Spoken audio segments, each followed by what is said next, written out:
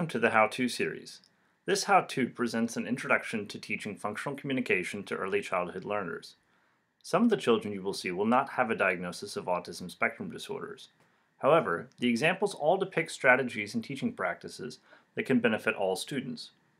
Functional communication is a very important skill for preschool students, and it is critical that all individuals have some form of communication. Communication is a fundamental part of what makes us human. We communicate verbally, non-verbally, in written text, and in gesture. We convey subtleties and express primal needs. Language is both very complex and fundamental to our basic needs as social creatures. We use functional communication to get what we need, ask for help, advocate for ourselves, and express our feelings to one another. When we think about communication, we often think about a conversation using verbal speech. And while many individuals with autism do use verbal speech as their primary means of communication, many use other modes of communication. Remember that social communication is a defining characteristic of autism, which means that many students with autism may not learn to use verbal speech and will require another mode of communication. The Picture Exchange Communication System, or PECS, is a common research-based communication system that uses picture icons to communicate with conversation partners. Other modes include voice output devices, or VOCA, also sometimes called Augmentative and Alternative Communication, or AAC devices, which range from specific high-tech interactive devices that operate on a computer, iPad, or mobile device operating systems, to simpler devices with only one or two buttons that play a recorded word or phrase. Sign language is another mode of communication used with students with autism, most often in conjunction with other modes in a multimodal or total communication system, meaning we teach and support students using not one, but multiple ways to communicate to ensure they get their needs met. Other ways of communicating include eye gaze, gestures, body language, facial expressions, and any other behavior. We've talked about some different forms of communication, but why is something that comes so naturally to many of us so important anyway? Because communication is a foundational skill in every part of school success, both academically and otherwise, as well as having an independent life. As such, having a way to communicate with others is a basic human right, and it's absolutely imperative that all students have an effective means of communicating their wants and needs, thoughts, and choices. Often, students without a means to communicate resort to problem behavior to advocate for their needs. Thus, providing all students with a communication system will reduce interfering behavior in the classroom. So, if we give a communication system or device to a student, that's enough, right? Not quite.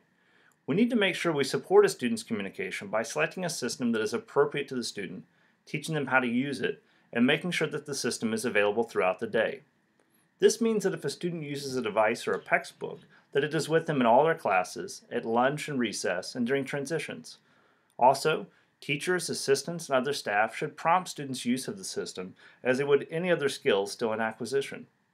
Skills should be taught in natural environments and settings so that students understand the power of language to get what they need in the world around them. Students who have weak communication skills will often be reluctant to use them, so students must be extra motivating, both in selling items and activities that encourage communication, and in praising the student's attempts at communication. In order to set up opportunities for young learners to communicate, a lot of planning is required to ensure that students get the repetition of practice they need. One way to do this is by sabotaging the environment. In other words, restricting access to items students need or want so that they have to use communication requests instead. It is very important when teaching communication to give many opportunities for students to practice, and for those opportunities to practice to come in multiple environments with different people.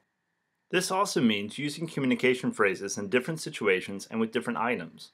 For example, rather than only requesting goldfish from the same paraprofessional each snack time, students should practice requesting all kinds of highly engaging objects and activities with as many different staff and peers as possible.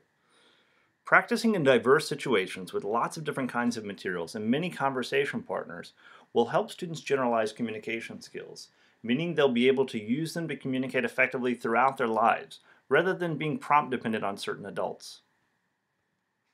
Let's watch our first video. In this video, you'll notice the teacher prompting the student to choose which reinforcer he will work towards in a later activity. While you watch the video, notice how the teacher provides support to the student by modeling the word and waiting for him to request the item before then praising him for his communication. Ball or bunny? No! Bubbles. Kalani! Take it off. Take it off. Oh. No, she said Ah.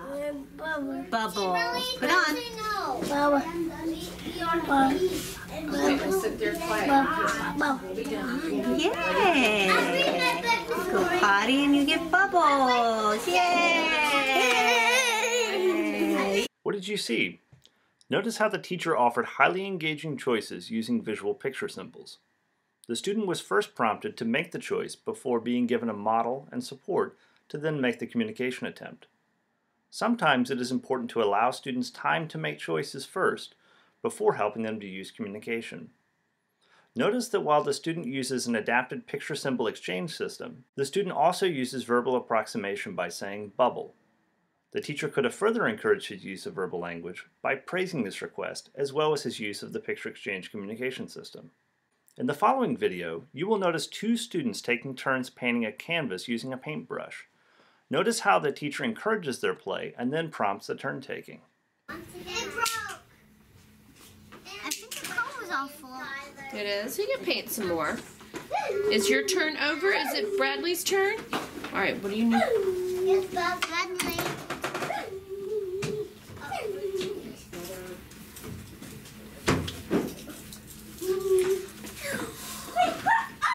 What did you notice?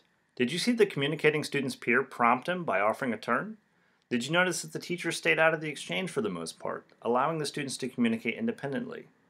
When supporting students' communication, it can also be helpful to teach their peers models or communication partners ahead of time, making sure that both peers know what is expected in an activity and what language can be used. Using peer models, especially peers with typically developing communication skills, can be a powerful and motivating way to teach communication. Let's watch a few more videos about teaching communication. As you watch these videos, pay attention to both the modes of communication that students use, the settings that they are practicing them in, and how the teacher prompts, supports, and praises communication.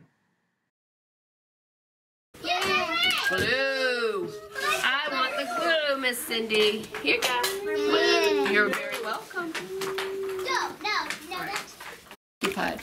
Okay, I want chips. Okay. Oh, I'm not going in there.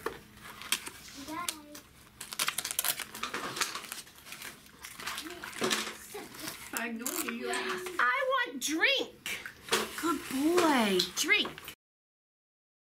Today. Are you happy or sad? You touch. I am happy today. Yay! Good job, Scott. Get his backpack on. Christian. Yeah, More? Ow. More, please. I got another blue one. I'm not going to put any more. Please, mine. Please. There you go. Thank you for having a good day. You want Starburst or Spree? Spree? What's this? Spree, you want a green one. Okay. Green Spree? Yeah, good boy. Nice talking. Eat it. Eat it up. Starburst or Spree? As you can see, the teachers in each video were actively engaged with the students as they were practicing communication and were quick to praise and respond to the students' communication attempts by giving the item or otherwise responding.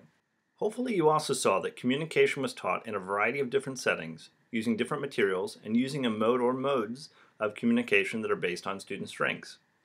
The items used in each of the videos were engaging and motivating for the students, which helped encourage communication attempts.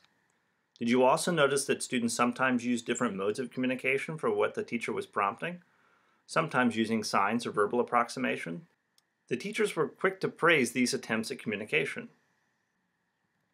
To review, communication is a fundamental need for all individuals, and we absolutely must provide all students with a communication system that is supported at school. Communication systems should be selected by professionals, usually a speech-language pathologist, based on the student's strengths and taught and supported throughout their school environment by all staff. Teaching communication is not just the role of a speech pathologist or the classroom teacher. Finally, communication should be taught in meaningful situations and multiple kinds of environments and activities with different items and people.